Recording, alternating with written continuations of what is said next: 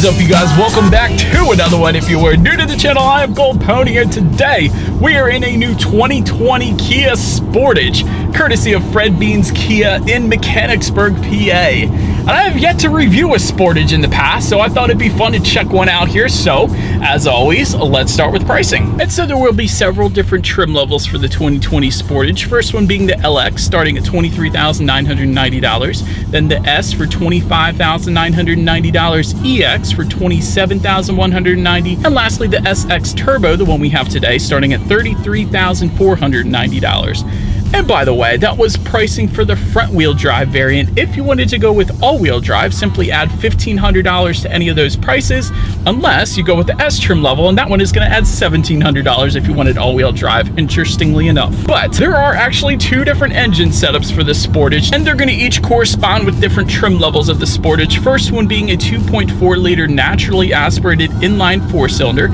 That one is going to belong to the LX, S, and EX trim levels, giving you 181 horsepower at 6,000 RPM, 175 pound-feet of torque available at 4,000 RPM. Power is sent to front wheels or all wheels through a 6-speed automatic, giving you MPG numbers coming in at 23 in the city, 30 on the highway for the front-wheel drive, 22 city, 26 highway if you went with the all-wheel drive version. But then there is the other one, the one that we have today, belonging to the SX Turbo, and I think the turbo hints at the engine setup there. Being a 2-liter turbocharged inline four-cylinder, putting out 240 horsepower for the front-wheel drive, 237 for the all-wheel drive, and 260 pound-feet of torque sent to front wheels or all wheels through a 6-speed automatic, giving you MPG numbers 20 in the city, 28 highway for the front-wheel drive, and 19 city, 24 highway for the all-wheel drive. And by the way, with either engine setup, the Kia Sportage will take regular unleaded fuel, so you don't have to splurge for the high test of premium unleaded. So that's always a nice thing as well. But so next, before we do any kind of acceleration, I did want to mention there is a drive mode button directly behind the shifter there, giving you normal, eco, and sport. And I just put it in sport mode. It like wanted to take off on me there. It did automatically downshift, holding the RPMs at a higher level, giving you more power on demand. It's also going to adjust throttle response as well, actually. And so, but now having said that, I think it's time. Let's do a quick little acceleration in this turbocharged four-cylinder, and let's see how quickly we can get the 2020 Sportage here up to speed. Okay. Yeah!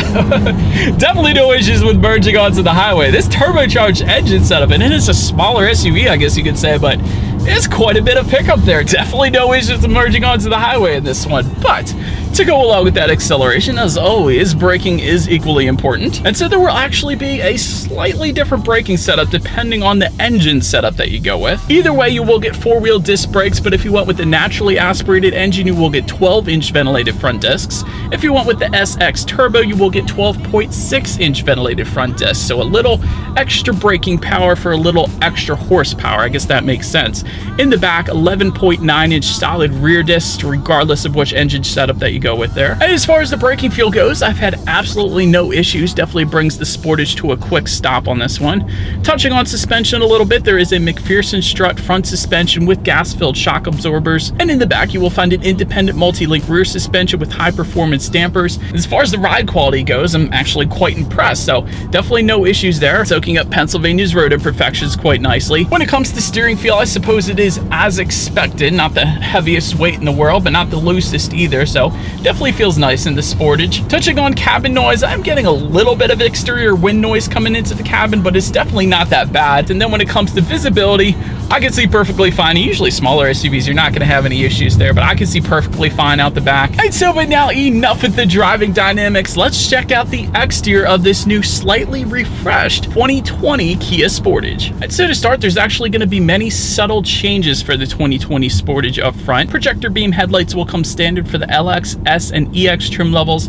If you went with the SX Turbo that you're looking at right now, you will find LED headlights, and all trim levels are actually going to give you LED daytime running lights as well. And just below all of that, projector beam fog lights for the S and EX trim levels, and LED fog lights for the SX Turbo trim level. And as I had alluded to, there is a new front fascia for the 2020 Sportage, along with a new front skid plate actually as well. But so then make your way to the side, you will find body colored power adjustable side mirrors for all trim levels. If you went with the S trim level and up, you will find heated side mirrors with LED integrated turn signals as well. And again, with the S trim level and up, there's roof rails up top, and there's also several different wheel changes for the 2020 Sportage as well. For the LX trim level, you will find 17-inch alloy wheels. If you go with the S or EX trim levels, you will find 18-inch alloy wheels. And when it comes to the SX Turbo, bumped up once again to 19-inch alloy wheels. But then make your way to the back. Body colored rear spoiler with integrated brake light will come standard on all trim levels. Just below that, a rear window wiper. Also LED tail lights will come with the SX Turbo. That's what you're looking at right now, of course. And just below it all, there's going to be a single exhaust outlet with the LX, S, and EX trim levels, but then dual exhaust outlets with chrome tips for the SX Turbo. So having said that, you guys know what we have to do next. As always, here is that exhaust clip.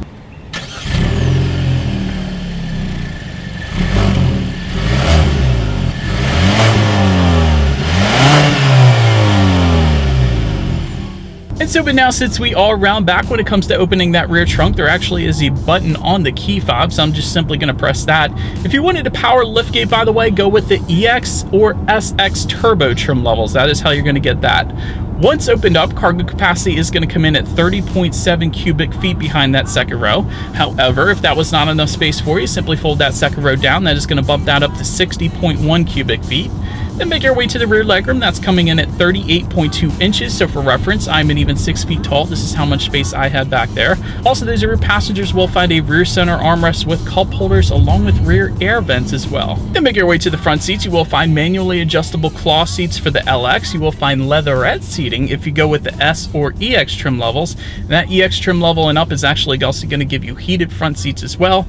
And if you went with the SX Turbo, they are power adjustable full leather seats with ventilation as well for those super hot days. Then take a look up front. There is a tilt and telescoping steering wheel. It will come leather wrapped for the S trim level and up. And you will actually get a flat bottom steering wheel if you go with the S or SX trim levels. When it comes to the startup, let me first start by showing you guys the key here. It is kind of a heavy duty key. Kind of surprised me there. Definitely impressed. You will find the Kia logo on the one side end. When you flip it over, lock, unlock, and of course that button to pop the rear hatch. But so if you wanted to push button start, simply go with the EX or SX Turbo trim level. And so since we do have that today, that is going to be located just by the driver's right knee. So all I'm going to do is simply put my foot on the brake and press that engine start button there. And so once started up, tachometer is going to be on your left, speedometer is on your right. There is a small digital display front and center, and that digital display is customizable, by the way. There are steering wheel mounted controls on the right side there, so that is going to display different things like your driving mode, of course, but also your safety information. There's a digital speedometer if you wanted it,